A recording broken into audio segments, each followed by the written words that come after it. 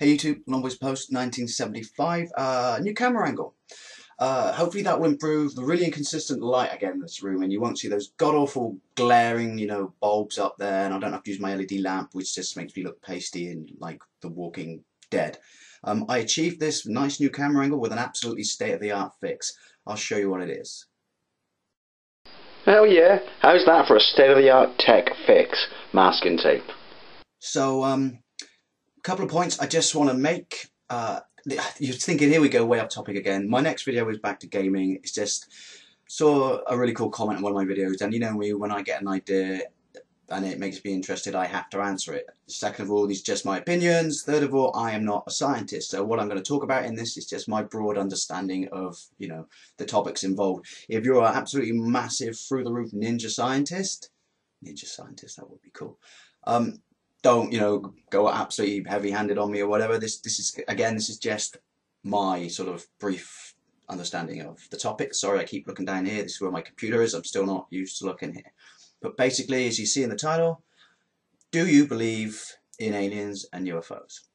So the reason I'm making this video is my previous video was a video response to Dragon PS. Boxed, link in the doohickey.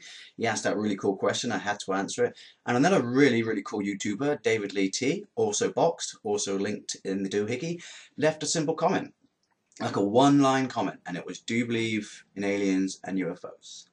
And I can honestly say, unlike the previous topic where I said I didn't believe in ghosts, but not sure.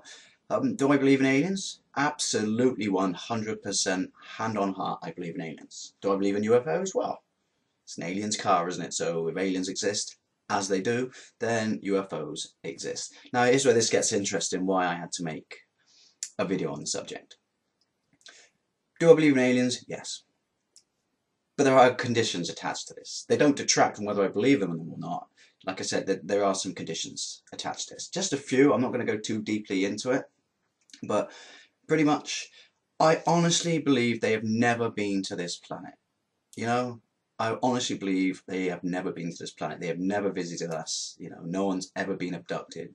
If you've been abducted, or you think you've been abducted, sorry, that's just my opinion. Because, as I said, there's got to be life out there. There's no way we're the only life form in the galaxy, in the universe, sorry. Because the universe is far too big. Like, again, I'm not a scientist, but you cannot comprehend how big the universe is. It's a freaking huge place. So just to think we are the only life in the universe, no, it cannot be like that. It cannot be like that. So yeah. So let's get to my points on why I think they've never been to Earth. So my first point is a point of perception, and that would be, what would we look like to an alien race? Because obviously there is no life in the immediate systems or whatever. It's definitely no life in our galaxy. We know that.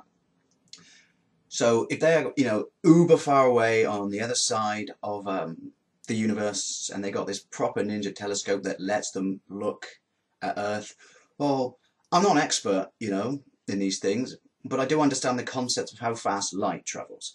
Now, if you've got to travel that far a distance, and like I said, we're talking uber over there, because for the purpose of this video, these aliens are over there. 4 blocks down, in fact. So they got this massive ninja scope, and they're looking at us through this telescope, yeah. Well, they ain't going to see us now, are they? They're going to see us as we looked thousands and thousands of years ago, maybe at the time of Christ. So aren't they just going to look at us like that and just go, what interest is this primitive species? So the other interesting thing would be on the case of perception. Put that aside and say they could look at us and have studied us, because they're billions of years old, and have studied us for our entire history. Do you know what the one thing they would come to, I'm pretty sure, conclusion-wise, is what a warmongering little shithole of a planet. Look at the sheer amount of hatred going on there, the sheer amount of people they've killed themselves, their own brothers, their own species. And then you got the animals that we've hunted into extinction. Well, would you want to go and visit a place like that? I mean, no, you treat Earth like the bully in the playgroup, wouldn't you? You'd stay the other side of the grounds. You'd stay the hell away from him, because you'd be like, well, what can I learn from these people apart from they're pissed off quite a lot of the time and they enjoy killing and hurting people? Plus, the other thing you probably got to ask yourself is, advantage they were, if they could get there, would you want to? Because it'd be like, well, If he's killing his own species, what's he going to do to us? So my next point would be logistics. So you're this uber advanced species and you do have spaceships. Well, I don't care how, technologically advanced you are. Logistics dictate that to get someone from where you are to someone over there that's that far away, you got to keep them alive. Suspended animation may exist, but that doesn't matter because you still got to have power for suspended animation. So maybe they're immortal in the sense where they live a really, really long lifespan. So you just got to feed them. Well, you still got to find a substance to feed them that's never going to decay, that's never going to rot, and that you can get the sheer quantity on to keep them alive for this period. And as I said, suspended animation and fueling your ship. You still need to find some crazy, batshit crazy way, in fact, of fueling your ship. And people will say, well, they could have this amazing form of fuel on their planet. Well, maybe they have, but it's still, to me, the amount of work involved to do that would just be immense. And then you're going to say, well, they got faster than light travel. Well, that's all well and good, faster than light travel. But the thing is, the sheer number of planets, black holes, gravitational fields, pools, asteroids, crazy shit like that going on. Even if you've got fucking Uber Macintosh 8000 iPad 50, whatever, running your fucking light speed, it's got a lot of work to do to get you there in one piece. So, again, logistics, food, power, things like that. To me, it's a lot of work. Then you got an undiscovered environment, fish out of water scenario. Like again, I keep checking this out. As advanced as you are, you've got amazing spacesuits or whatever. To go into an environment you've never been into, even if you've researched it, which would be incredibly difficult because you're on the other side of the universe, would just be, I don't know, too big a step to take. Take the example of the tribes that never come into contact, in rainforests and stuff. Because there are still undiscovered tribes out there, mind. And when they do just get, discovered by the rest of the world, there's numerous records of them dying because they'd never come into contact with the germs and the diseases we have, So if that happens here on this planet, to go all the way across the universe to visit another planet that you've never been to before, to me would just seem too much of an uncalculated risk. Really hot topic now, lack of evidence.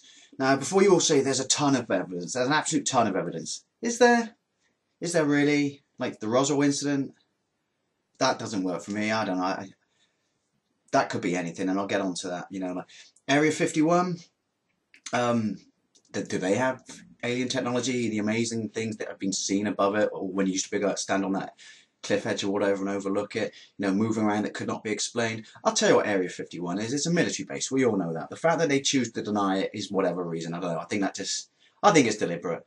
I think, it gets conspiracy theories going, a good amount of conspiracy draws people away from serious subjects, But, yeah, the security involving it, pretty much that's quite simple. It's a military base. They obviously develop, I don't know, some form of something in there.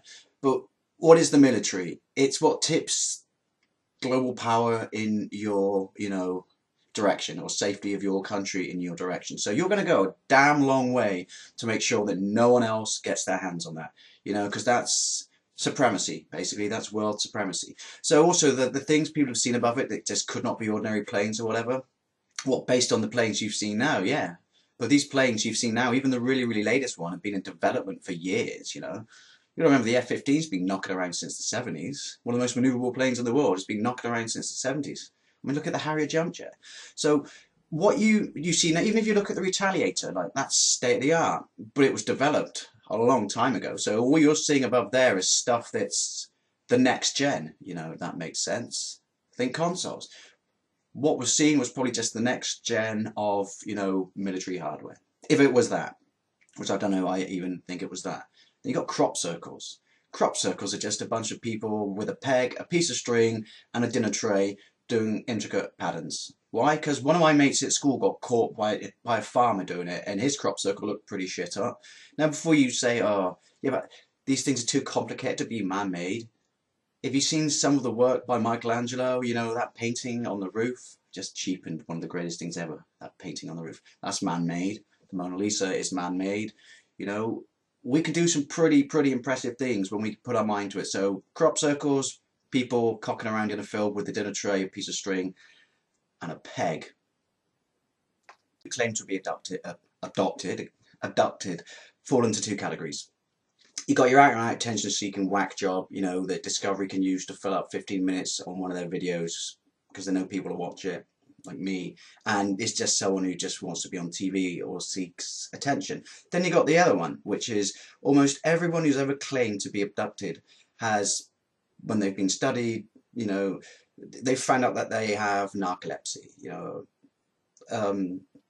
a state of sleep paralysis. Basically, your mind is halfway between waking and sleeping. Because what's interesting with these people is if you're narcoleptic, and I'm not a doctor, this is just my general knowledge, so if you are narcoleptic and I'm getting this wrong, I'm sorry. Most people who are narcoleptic, they go into REM sleep in 10 minutes. That's the point where you dream. It takes the rest of us an hour. So they're paralyzed, they can't talk, they see all kinds of crazy shit going on, but basically they're halfway between sleep and waking up. So what they're seeing is not an alien, it's a form of a dream. It's just obviously terrifying because of the sense that you don't realize that you're asleep and obviously you can't move. Again, anyone who's got this condition, sorry, just my understanding. So, you know, when people claim to be abducted, I don't buy it. So, yeah, interesting question. Dave, I had to answer this. I hope I haven't pissed anyone off or offended anyone royally. This is just my take on it. I do honestly believe aliens exist. I just don't think they've ever been here. I just don't understand why they would want to come here. You know, like the logistics involved in what we would be to them. I just, you know, aliens exist. They've just never been here. Sorry for the video that's massively off topic, even by my standards, but I just had to answer the question. Anyway, I'll see you later.